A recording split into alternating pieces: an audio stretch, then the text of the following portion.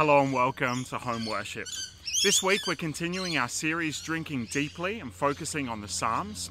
In a moment I'm going to pray to begin, and then I'll hand over to Colin Buchanan, who has a message for the kids. Then after that I'll share our Bible reading and a message with you, and after a time of prayer I want to hand over to you to continue this worship time in your own way.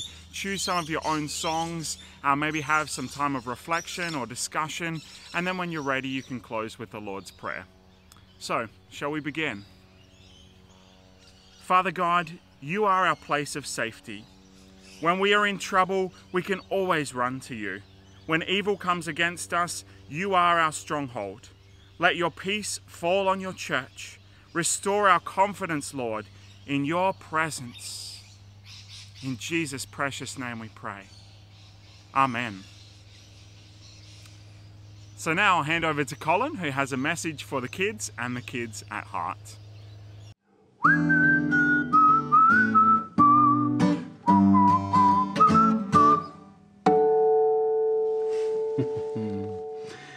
I've just been looking at a picture of one of our sponsored children. His name's Chris. And Chris doesn't live in Australia where I am now. Chris lives in the Philippines, which is a long, long way away. I wonder where you live.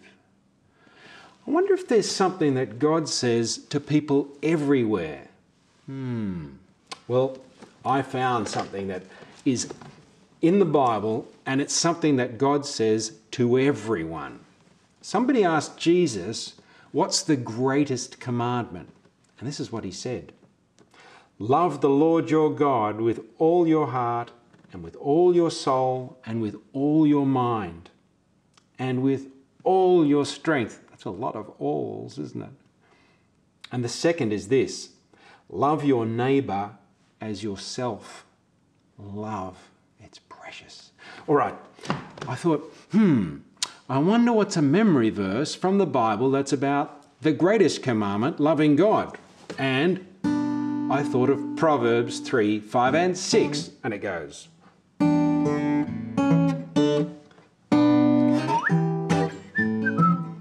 Ready, here we go.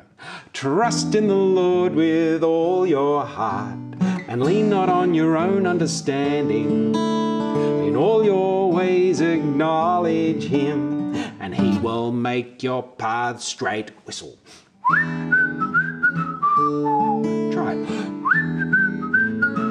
If you can't whistle, go hoo. Hoo, hoo, hoo, hoo, hoo, hoo, hoo. Proverbs 3, 5 and 6. Again, trust in the Lord. Trust in the Lord with all your heart, and lean not on your own understanding. In all your ways acknowledge him, and he will make your path straight. Whistle.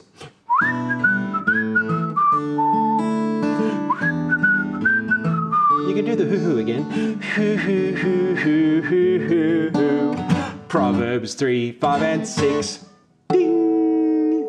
Well, that's a good verse. Trust God and acknowledge him. Do what he says in everything you do. That's how you love the Lord, with all your heart. Now, what's a verse from the Bible about loving other people, loving your neighbour? I know. Ephesians, no, let me think. Ephesians, chapter 4, Ephesians 4 verse 32. It goes, in the Bible, in Ephesians, chapter 4 verse 32, God says be kind to one another. God says be kind to one another. It's only short. You try it. Ready? In the Bible, in Ephesians, chapter 4, verse 32, God says be kind to one another. Again, God says be kind to one another. Now, sometimes people change the beginning. I don't know why. They say, when your Bible's in the freezer. Do you want to? No, we shouldn't. Okay, we're going to do it that way. All right, here we go.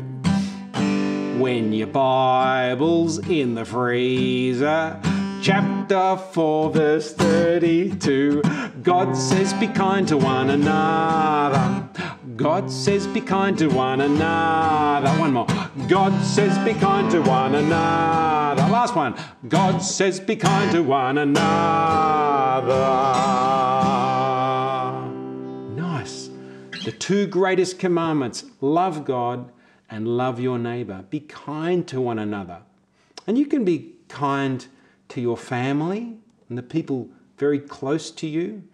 And you can be kind to your neighbour and the people that you see in your street or at the shops or people at school. And we can be kind to people who don't even live near us. Really, that's why our family were sponsoring Chris. And let me tell you about a special time, something very special that happened. I got to meet Chris. I flew from Australia all the way, a long, long way, to the Philippines. And one morning after church, I went down, the bus was outside, and someone said, "There's someone waiting to meet you on this bus." And I climbed on, and there was a seat next to Chris. And he looked at me and said, "It's finally you." And I said, "It's finally you." It was precious to meet Chris, and it's good to be kind by helping children like Chris. And it's good to be kind because God is kind. And it's good to be kind because being kind makes us feel precious and loved and treasured. Now there's a song about the love of God for us, and I think it would be a good one to sing. Jesus loves me, this I know. Jesus loves me, this I know, for the Bible tells me so. Little ones to him belong, they are weak, but he is strong. Yes, Jesus loves me. Yes, Jesus loves me. Yes, Jesus loves me. The Bible tells me so. The Bible tells me so. Will we pray? I'm going to close my eyes. That helps me think about what I'm saying. You can pray with me. Our dear Lord and our God, we praise you because you are the great, high, perfect God. And we want to love you with all our hearts and with all our souls and with all our mind and with all our strength, just like you made us to do. And we want to love one another, love our neighbour, near and far, love our family, love those who need our help. Help us to do this, we pray, and be with us in times of trouble and times of hardship, to know that Jesus loves us with his strong, strong love. And we pray in his name. Amen.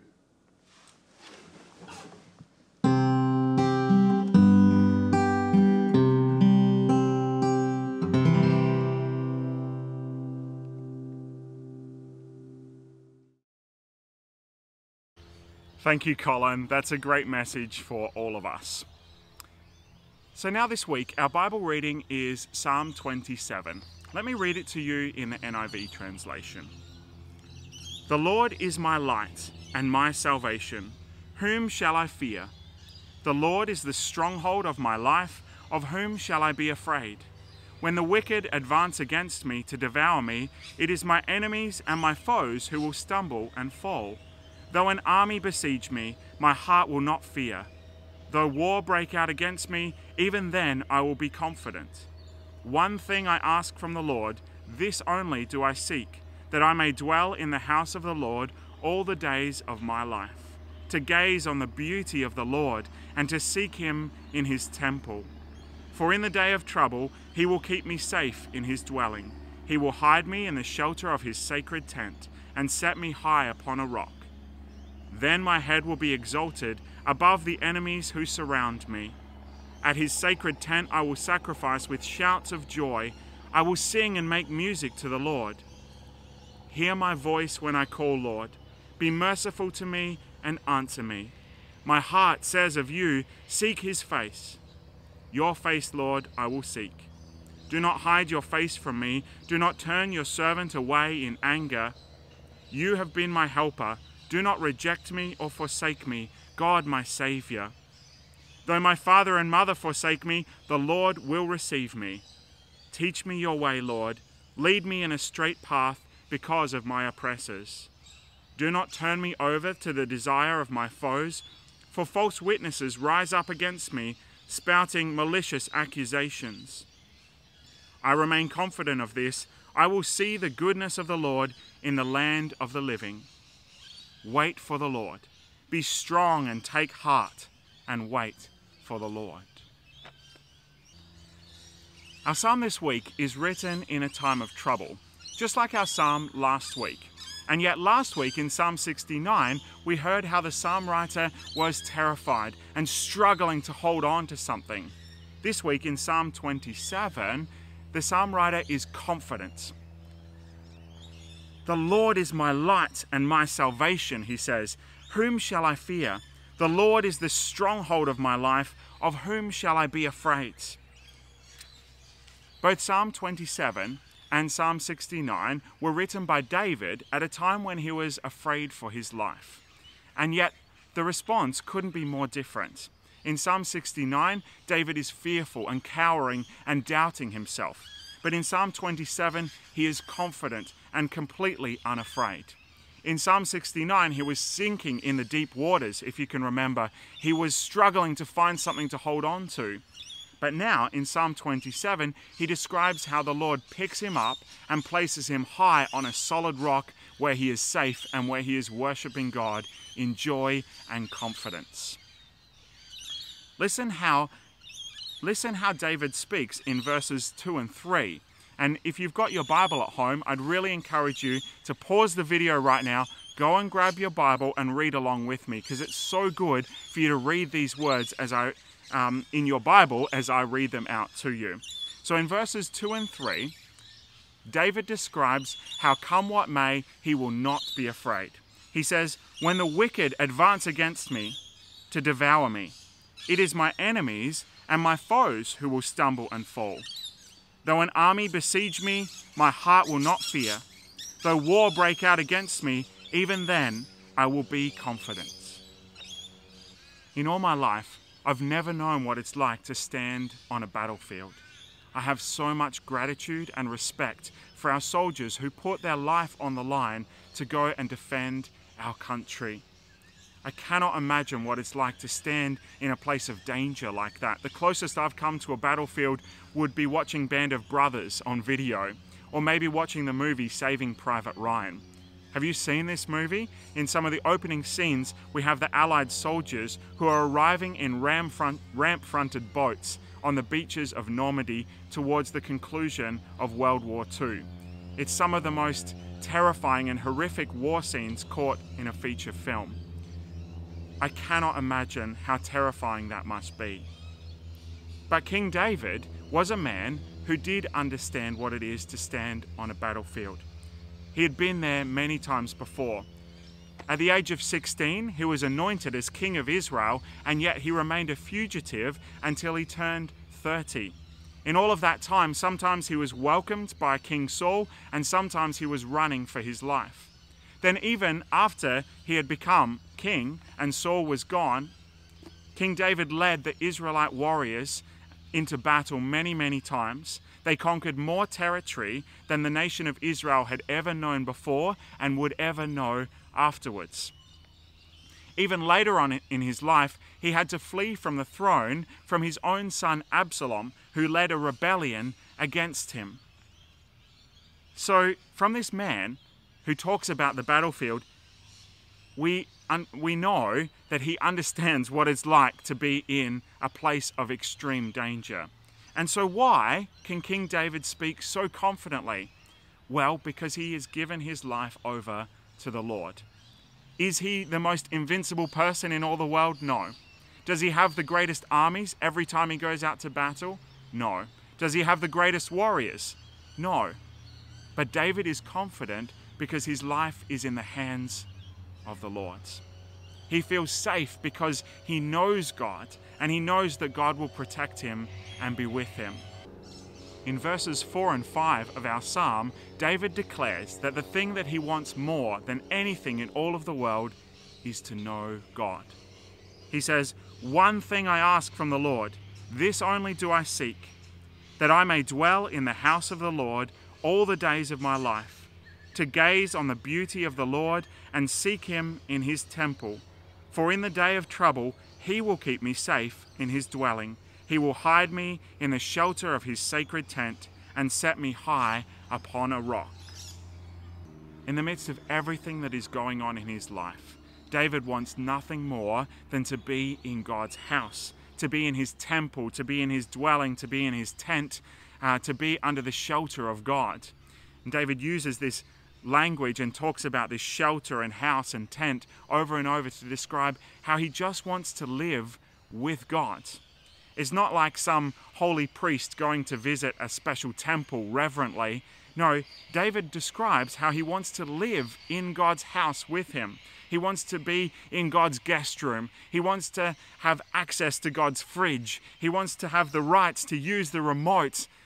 More than anything, what David wants is access to God himself. He wants to be able to sit down with God and talk and share his life with God's. I wonder, when we come to worship, do we think of it like coming to sit down on the couch with God and have a chat? Or do we think of it like visiting a museum where we have to walk around quietly with our hands behind our back?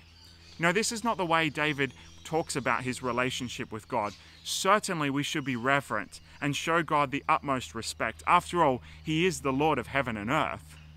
And yet we can have a close, intimate relationship with God even. We can talk with him and he can be our friend. We can speak with him as if we are his children, speaking to a father, a loving father, because that's exactly what we are.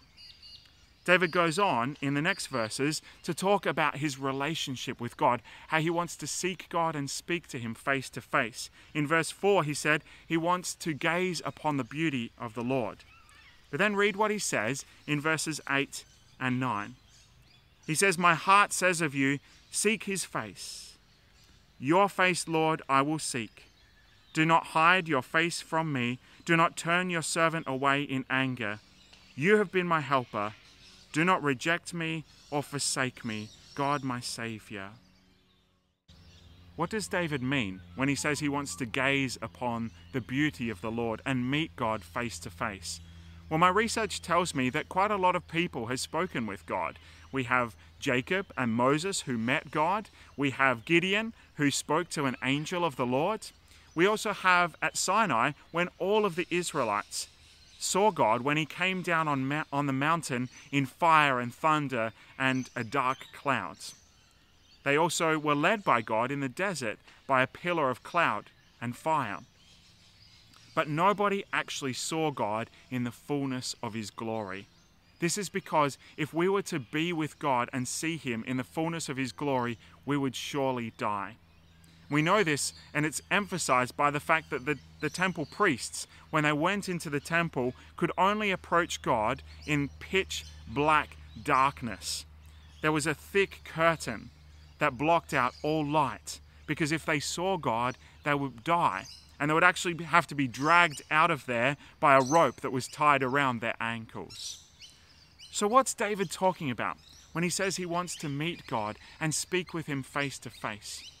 Well, we can see the glory of God. We can gaze upon his beauty because his beauty is his kindness and his grace and his glory. We can see the glory of God all around us. We can see it in the mighty, thundering oceans. We can see it in the wisdom of the tiny insects all around us. We can see his grace and his kindness when he forgives us and heals us and helps us in our time of need. We can see his kindness when he sends the Holy Spirit to lead us and minister to our hearts and guide us through our time of trouble. You know, I can pray to God anywhere, at any time, but I love to go walking. When I'm walking, it seems that all of my distractions fall away and I can really focus on talking to God, and I can hear his gentle whispers when he speaks to me. I love to walk because I can get away from all distractions. Another time I like to pray is when I'm on the motorbike, because I'm out, I can't hear anything because the wind is rushing through my helmet, and I can just talk to God. I don't know what it is about moving that really helps me. It's kind of this meditative thing where I can just tune everything out and I can talk to God. And I can tell you about so many wonderful times when I've spoken to God and poured out my frustrations to him, and he has answered me. He's spoken to me gently. He's prompted me. He's filled me with his peace and forgiveness. It is the most wonderful thing in all of the world to be in God's presence. It's the most special thing. And that presence goes with you for hours and days afterwards. And I'm not talking about some magical experience. This is just ordinary everyday moments when we share life with God and he ministers to us. You know, we can have this same relationship just like David did, where we can feel safe and secure in God's presence. I can tell you that to know God and speak with him is the most wonderful thing you will ever experience. And it doesn't have to be complicated. It's not difficult. You can speak to God as a child speaking to a loving father. You don't have to be a Bible scholar to know God. You can have a relationship with him just like David and just like I've experienced. All you have to do is go and seek him. And there's no one particular way that you can seek God. You know, you don't have to repeat the same things. You can do it in whatever way you want to, whatever way you feel like, whatever way you're inspired to talk to God. Just go and reach out to him and talk to him and get to know him. It's not always easy to see God in the world around us, but the more we seek him, the more we will get to know him, and the more times when we'll find ourselves comfortable in his lounge room, comfortable in his home, in his guest room, with access to God, living with him and sharing life with him. You know, in all of our life, the most important thing that you can do is get to know God. David knew this, and he declares it in this psalm. The one thing that I seek, the one thing that I want in all of this world more than anything else is for all of my days to live in God's house and gaze on his beauty. Brothers and sisters, maybe you know what it's like to talk with God. Maybe you haven't experienced that in a long time. Maybe you've forgotten what it's like to feel his peace wash over you as he ministers to your heart, as he sends the Holy Spirit to guide you and help you. Maybe it's been a really long time since you've spoken to him and you've felt him responding to you. But I want to encourage you, seek him. Seek him in whatever ways you want to. Get to know what his voice sounds like. You can do it when you're reading the Bible or when you're sitting quietly. You can do it when you're walking or when you're being still. But in all of this world, if you can find that, if you can find the Lord and you can spend time with him, you will find that you are so secure, that you are at peace, that you are perfectly safe, that no matter what happens, even if armies were to march against you, you will not be afraid, because you know that you are safe in God's loving arms. You know, God is not some force up in heaven, some power that's looking down on us in anger. He is a loving Father who wants to welcome you in with his loving arms and wrap you up so that you can feel safe, just like David does in this psalm.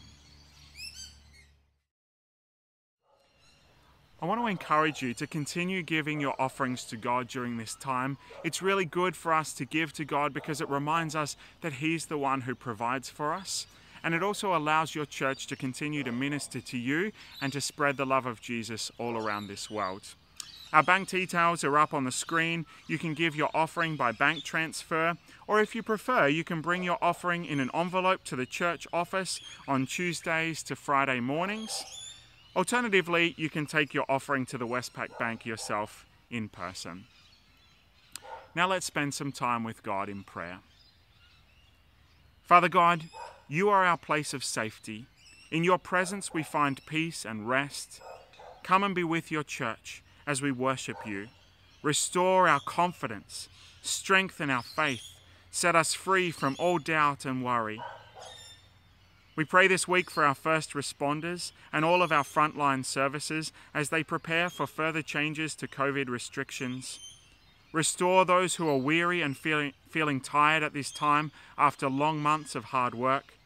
Support those who are feeling nervous about any future outbreaks. Please keep them and their families safe.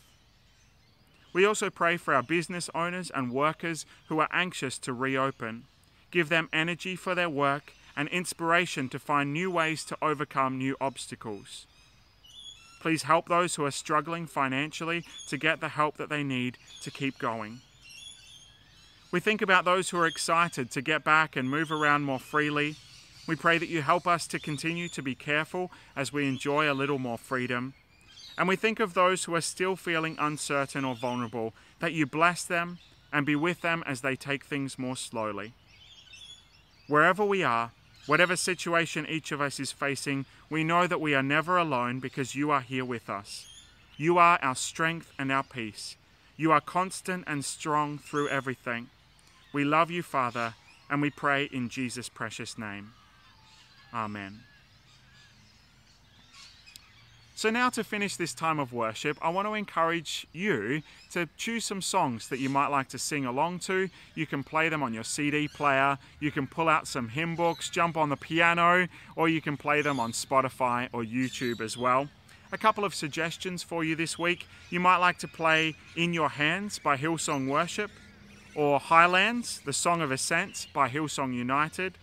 Maybe you'd like to play 10,000 Reasons by Matt Redman, or A Golden Oldie, A Mighty Fortress Is Our God, which is hymn number 195 in your Lutheran hymnal. I'd also like to encourage you to spend some time reflecting, maybe talking with the people around you, or you could pick up the telephone and give someone a call. Some questions you can talk about. Which words in Psalm 27 stood out to you? What do you think it would be like to visit Jesus' house?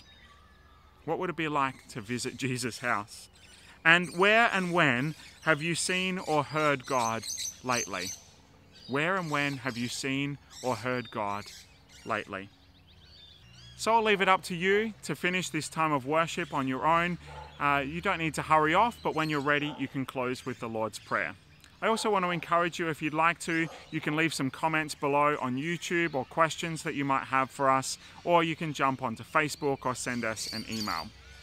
I also have a really exciting announcement for you this week.